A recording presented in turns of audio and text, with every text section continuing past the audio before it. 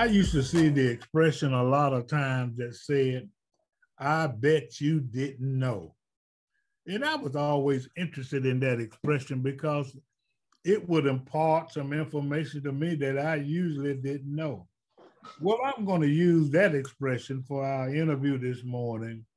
And, so I'm going to start this interview. My name is Alex Haversham. And this show is, name of this show is The Call to Action. And I have two phenomenal guests with me, and I'll let them introduce themselves. But I'm going to start with, I bet you didn't know, because this is important that I bet you didn't know that you need to know. And that statement as it relates to, I bet you didn't know that, and that is quote unquote, I bet you didn't know that AIDS, HIV-AIDS, is still very, very prevalent in our community. And they'll correct me if I'm wrong, but I don't think that there has been a significant downtick in, the occurrence and the contracting of AIDS. And that is something that the whole community needs to know, because there are some differences as it relates to prophylaxis and things that people can do as it relates to address, treat, and prevent AIDS. So I'm so happy, and I feel very fortunate, and I feel charged, if you please, to bring this information to the community, to our viewers and listeners, because I bet you didn't know.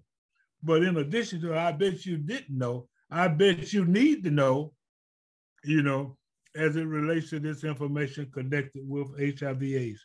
I have with me today Mr. Cyrus Vance. Cyrus Shirley. I don't know. I know it's a famous guy named Cyrus Vance. I'm sorry. I don't remember who he is or what he did, but you were not Cyrus Vance. You were Cyrus. I don't think so. Raise your hand so he'll know I'm introducing you. Cyrus, just lift your hand up.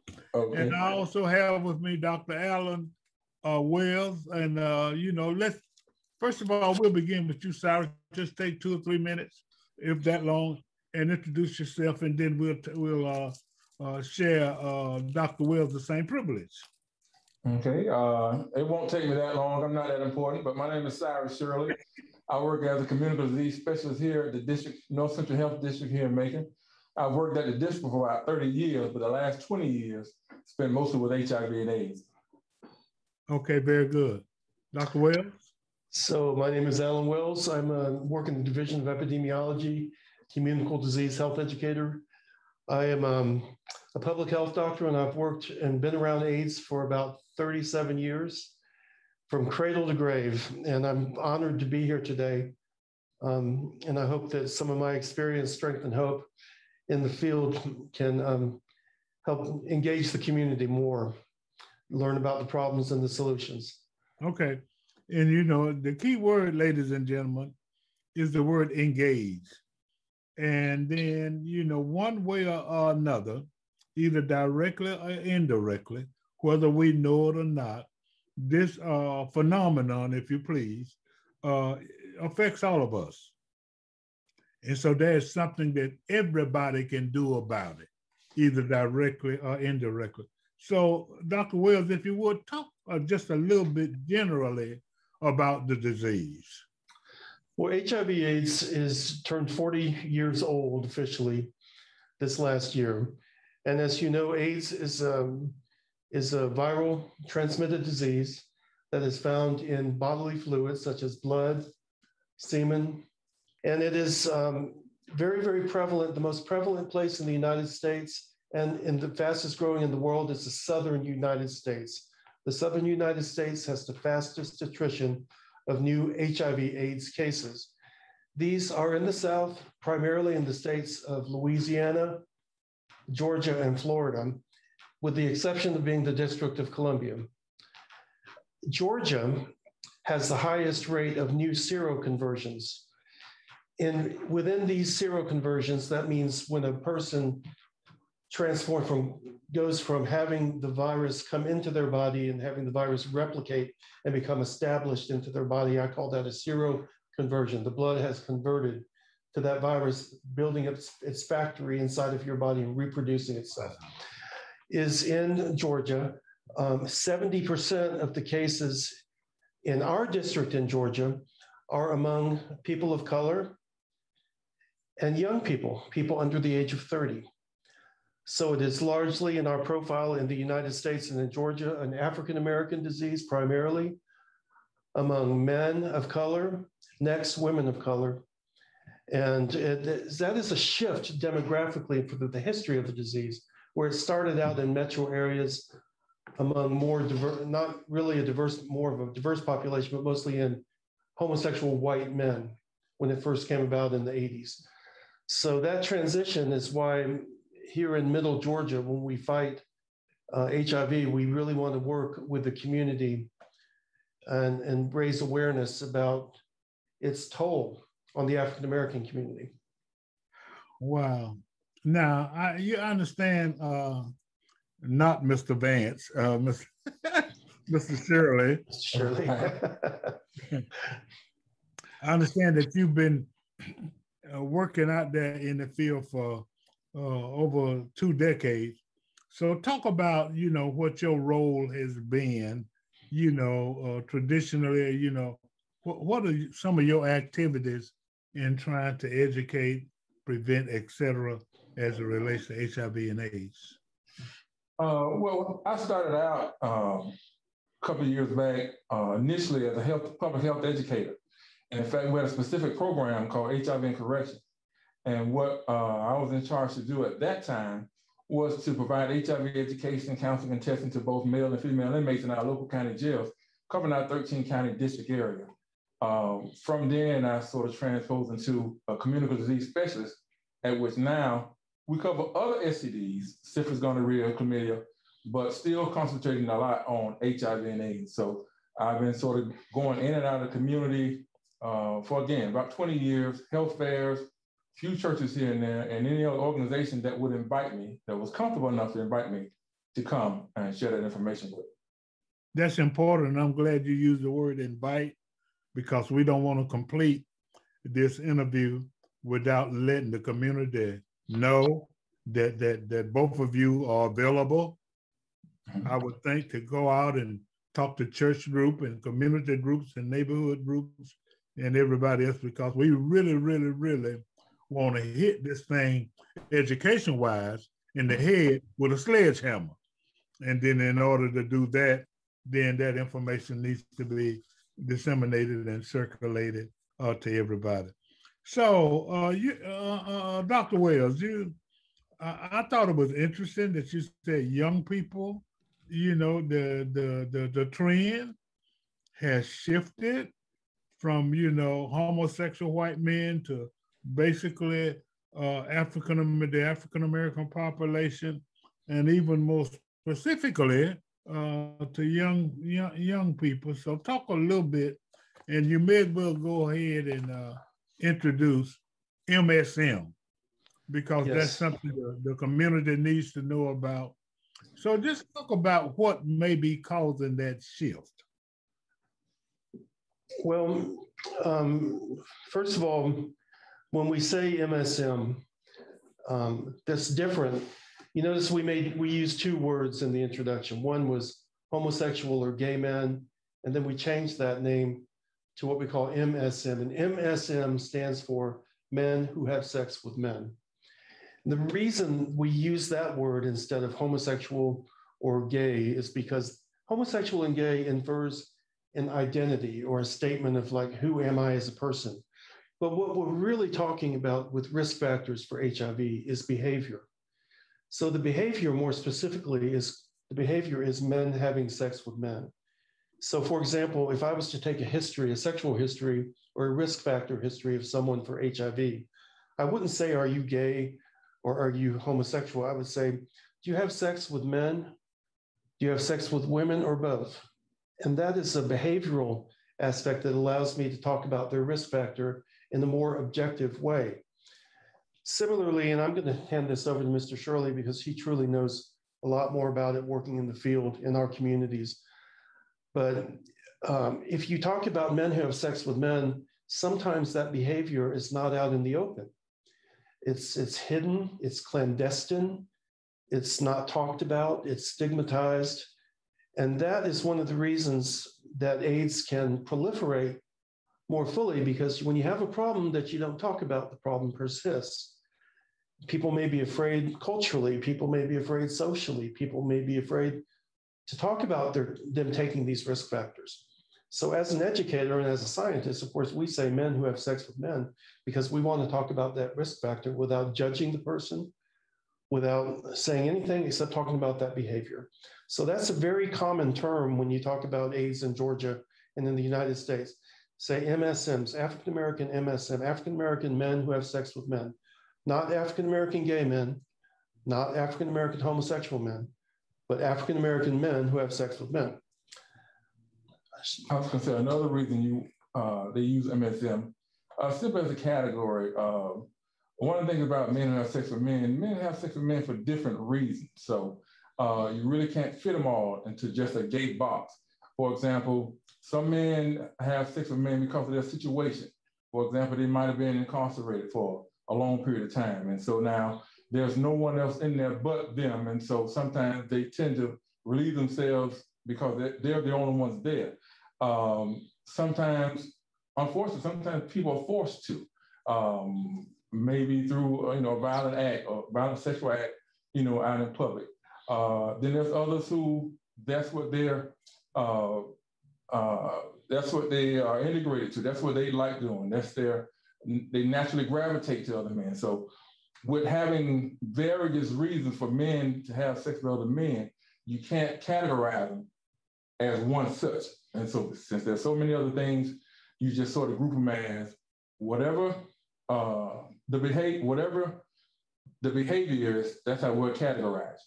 So if you have sex with a man for whatever reason, you fit in that category. Okay, that's important. And so Dr. Will, you're saying that that's really, really very prevalent. The MSM, African American MSM. Now, I mean, although it's maybe to some people alarming and concerning, but it actually exists. Now, so what would be the,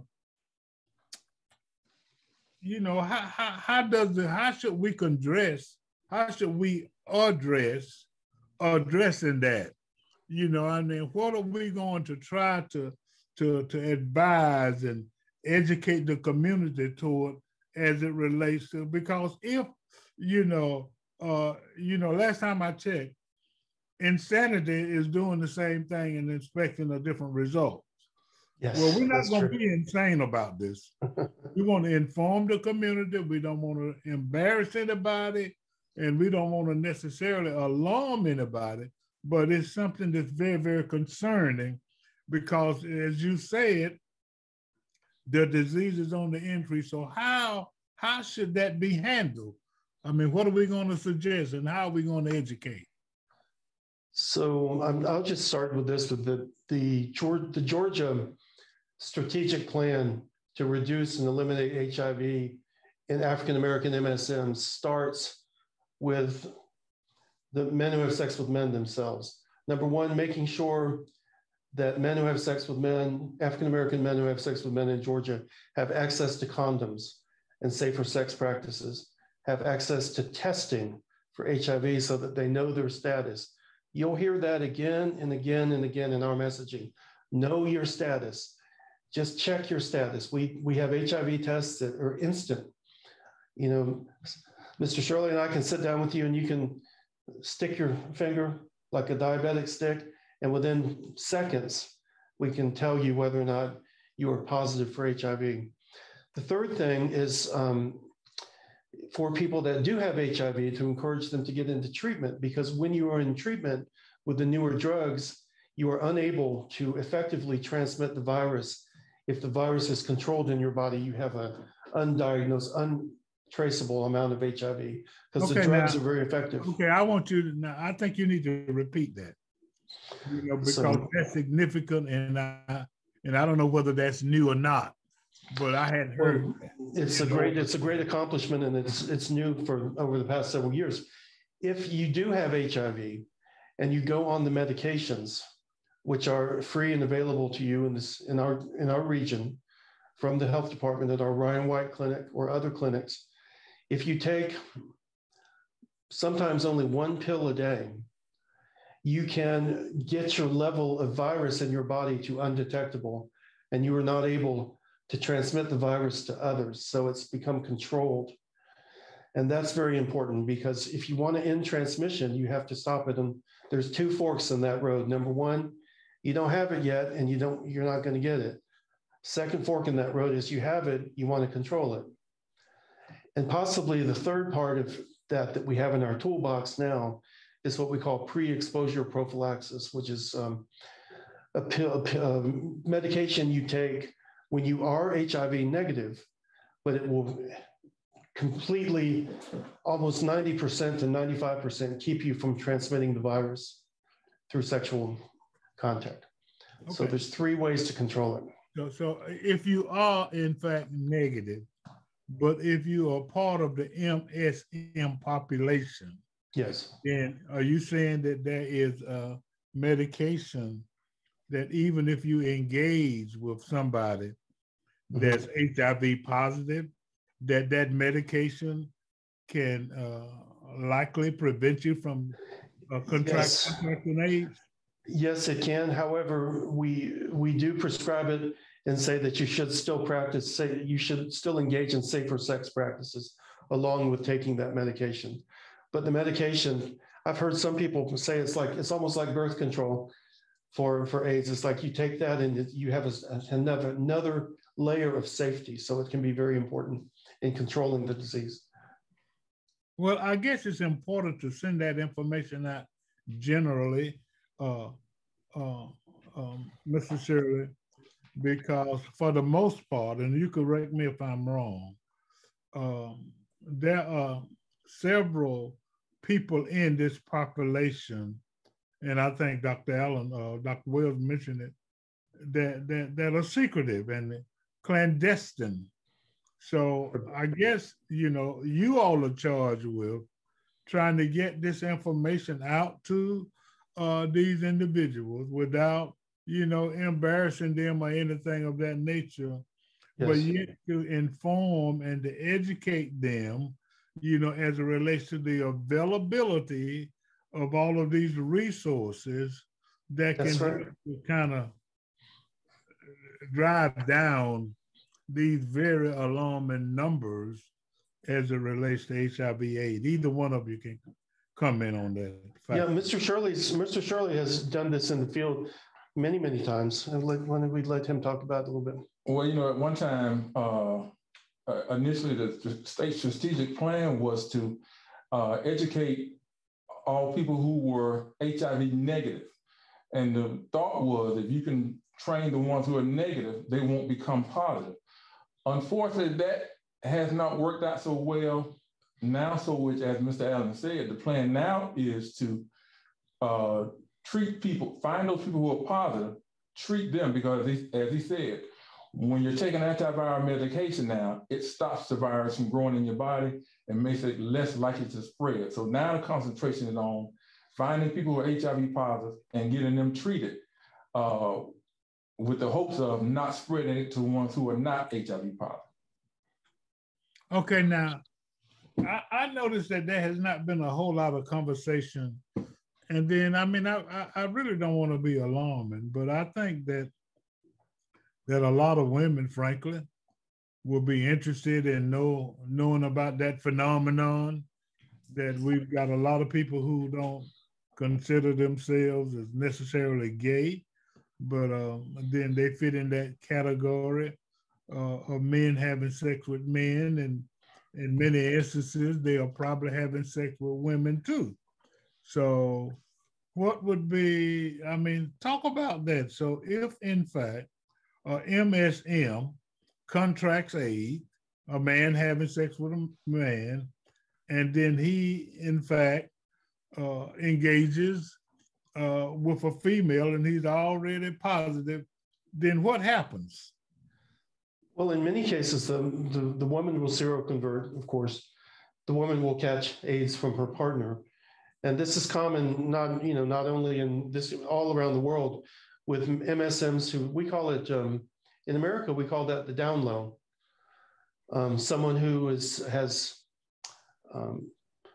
some sexual behavior that they don't want to talk about with their partners. And many times, even with MSMs, you'll find that the same phenomenon. It's like, okay, I thought my partner was faithful and I trusted them and we had unprotected sexual intercourse. And now I myself am positive. And so both people in the relationship are positive. And that's why it's very important to have testing and open and honest discussions about these sorts of things. Again, the 3 layers: promote safer sex practices, get people on pre-exposure prophylaxis, and treat people that have it, and that will shut the virus down on those 3 gateways. However, let me interrupt you very quickly. Yes, sir. Very quickly. I'm sorry.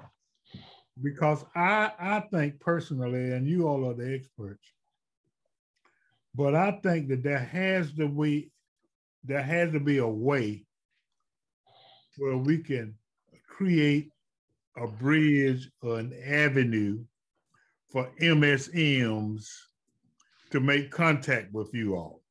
You know what I'm saying? Because I doubt if many of them gonna walk in and say, hey, I'm in, publicly, but I believe that if in fact, and that may, hopefully there is a way that, let's say somebody out there who is an MSM and who is very concerned for a lot of reasons. First of all, AIDS is a serious disease. You can be sick the rest of your life if not treated. I'm sure that sooner or later you can die from it. And then you could, if in fact you've got a partner that you love, you can give it to them. So what would be that approach? If somebody knows that they fit in that category and are conscientious enough, if you please, to try to address it and go to the, and let me say this quickly for both of you. Your organization is a phenomenal resource. Talk about prevention, treatment, and education for free. Yes. So how can we get, how can we move the button as it relates to this and get these people to come in? Well, one thing I want to say, the opportunities are there. Public health has been out front for years. And before I answer this, I want to also say that down low phenomenon is not a new thing. It's been around for years, and people are quite comfortable with it. It's just that I think we have some problems in our community with how we relate to one another, which kind of helps exacerbate why it's spreading so much in our community. I don't just think it's just about social determinants and that kind of thing. It's just some of our behavior, I think, attributes to how come the spread is so high. But getting back to what your question originally, I want to get back to that, but I want to say that part first. Originally, you were asking. I was asking, what we want to do. The purpose of this show is called a call to action. Okay. And I want to say, what's the action that a person can take? If in fact there is something, some kind of category in which he or she fits, so they can access the services that you all provide without exposing themselves or being embarrassed or anything. Well, one of the things we need to do in this community is find a way to lower stigma, and so we need for our leaders to assist in lowering stigma, so not to down anybody that lives a certain way. And let's be honest, we talk about MSMs as if they got to go out and brag about what they do. None of us want to talk about what we do in our private lives. And so we shouldn't just so much beat on them so much. What we need to do is teach people how to protect themselves, how to make changes in their lives so that they won't put themselves at risk for HIV. And get tested. I mean, we basically had a wonderful public service announcement from our new attorney, District Attorney Anita Reynolds, saying, get tested, know your status. The Ryan White Clinic, which is the HIV-AIDS clinic in Middle Georgia, serves over 1,000 patients, and they just keep coming. And this means that we are in a crisis. And the first step, for anyone that's concerned about it, is call us and get a test. You can get a free HIV test. You can call us. You can do a private confidential test at any of your 13 local health departments in every county in Middle Georgia, from Sparta to Arlington and all over, all the Middle Georgia. And then if you test positive, if you have a reactive test, there's a whole series of events that starts right then. We have funding from the federal government. It's called a Special Project of National Significance in Middle Georgia. It's called the Rapid Initiation of Treatment. Once you're diagnosed with HIV/AIDS in Middle Georgia, we have a mandate to try and get you within treatment within 72 hours. And the data and the evidence show that if you put someone in treatment right away, they live longer. The transmission risk is next to nothing in the community.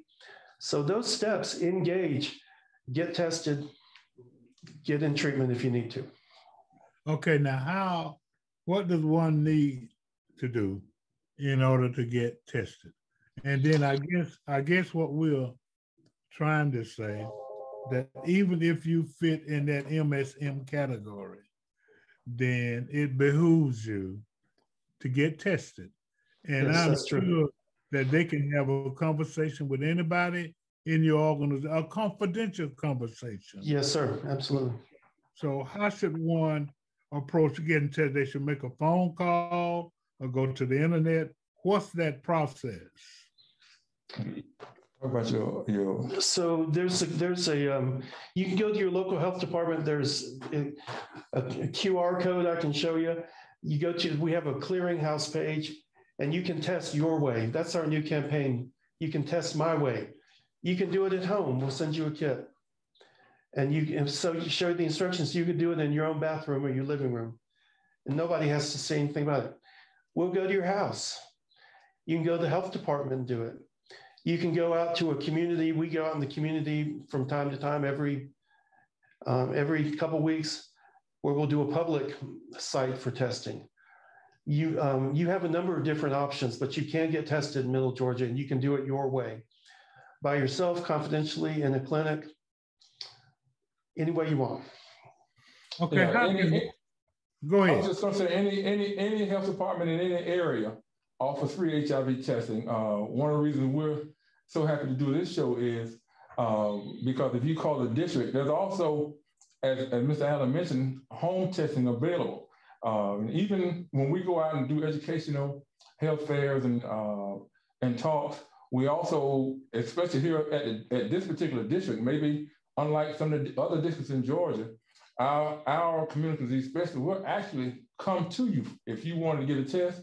Maybe you have problems with transportation, you're concerned about privacy, we'll actually come to you. And so anytime we're out doing an education event, testing event, you can come by, you can get our card. If you're uncomfortable going to the health department, you're concerned with privacy, you can actually get our number and we'll come to you and test. Give that number out. You got it. Can you give us that number? Well, actually, my number is 478-751-6224. That's the regular to my office. Okay. And so you can call me if you want to get tested. Call me. We can set up a time, and I come by your home and I give you that HIV test on the spot. It only takes 5 minutes, and we'll get testing. And depending on how much time you got, we'll provide you whatever education you need. Provide you with condoms to protect yourself. And if you're positive, at that same time, we'll also set you up for treatment in that same occasion. Yeah. Now, what is there a general number, Dr. Wells, for a general number, just in case maybe they don't want to specifically be tested, but want to call the health department for more information? Right. And, because we cover 13 counties, and I don't have all 13 health department phone numbers up here, but maybe we can get that to you. Yeah, so we can post we can give you a number. We can post each health department, so whatever county or area that person is, they can call that local health department and get those services done. Well, if you'll get that to me, we can stroll it across the stream. We can do. What about website? Is the information available on? How does the website work? It's on our website, and do you want me to run out and get that address real quick? No, we'll scroll it on the screen. We'll scroll it in editing. Yeah, we'll scroll it on the screen. Yes, sir. Okay, well, I mean, we're running out of time.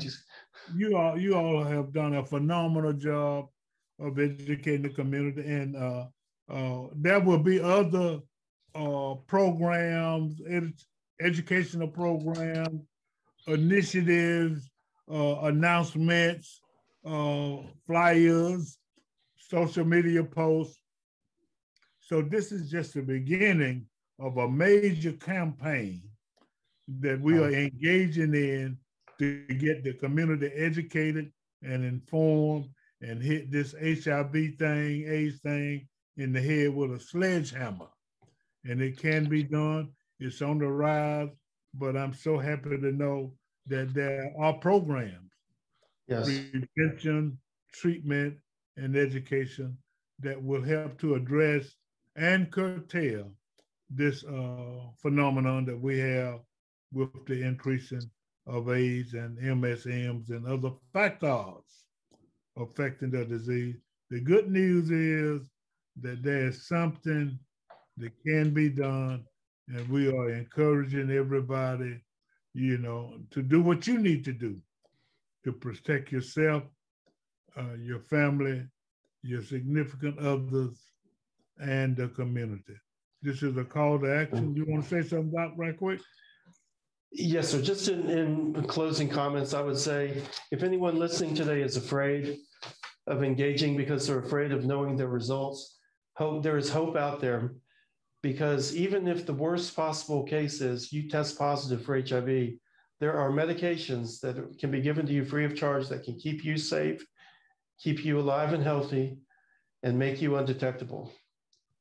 So don't be afraid to take that first step and know your status. That's very important. It is very important. I'm so appreciative of you, gentlemen. This is a call to action. I'm your host, Alex Habersham, having interviewed Mr. Cyrus Shirley and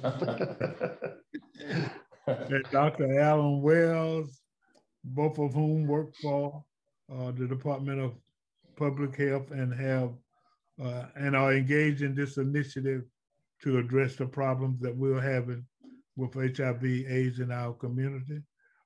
Take heed. I really appreciate you guys. We'll throw your number on and the internet, the website on the screen, and I'm sure that together we can make a difference. Can I say one more thing, Mr. Habersham? Hurry. HIV testing is not just for MSMs. It's for all of us who engage in unprotected sex. Okay. That's true. Yeah. And on that note, this is a call to action. I'm your host, Alex Habersham. Have a great day.